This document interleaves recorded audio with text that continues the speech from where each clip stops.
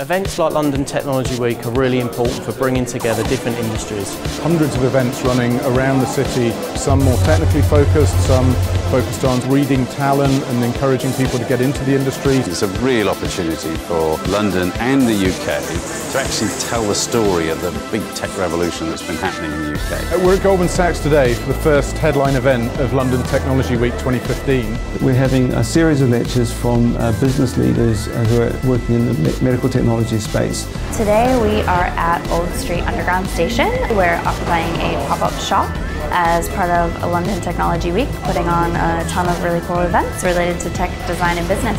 And that's where we are today at the Old Shoreditch Station. This is the first coffee shop in the United Kingdom to start to accept Bitcoin. We thought this would be the perfect place to host a happy hour for anyone interested in the future of money. We deliberately chose the Royal Society because of the heritage and the tradition of innovation that it represents. A number of speakers coming across from Chinese technology companies. A lot of the events this week will be taking place in some of the more modern venues, accelerators and incubators that are spread across London. We're here in the Tanner warehouse, and I've just been watching Jack Ramsey give the keynote on stretching digital boundaries. This morning we're at an event laid on by Accenture. It's looking at digital disruption. We'll be talking about mobile, we'll be talking about analytics, we'll be talking about cloud, and most of all we'll be talking about multi-channel. Okay, so we are in Bloomberg's headquarters for Europe, and we are hosting London Technology Week here with our conference, Smarter Cities. London Technology Week is bringing together all these various exciting parts of the capital city and showing off what it's got.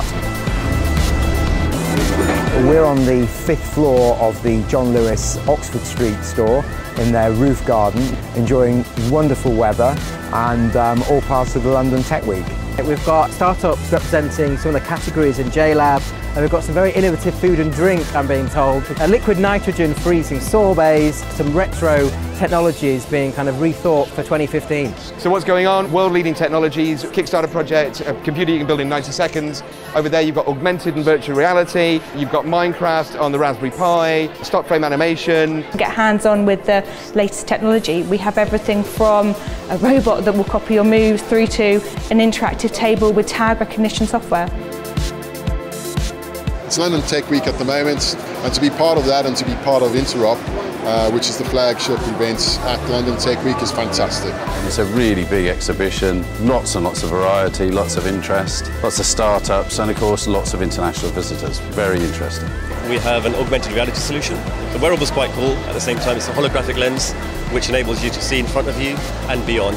The most exciting thing about London Technology Week is that it's open to everyone. The startup side to investors, through to academics, through to people in the ecosystem. It's not pitchy, where it's not salesy, is a really warm thing to do. The thing about London is it's where the creative people are, and this is where ideas are born. It's got great technologists. It's absolutely the #1 place for programmers. We're able to bring on the hottest speakers, the people with the most expertise, whether they're the biggest CEO, whether they're the biggest politician, bring them together and start a debate. I'm also very happy as a woman to see more women to join, and that's something that has been quite a theme this week. Try and get to an event, at least one event. Get online, hashtag London Tech Week. And watch and observe the incredible innovation happening in this city.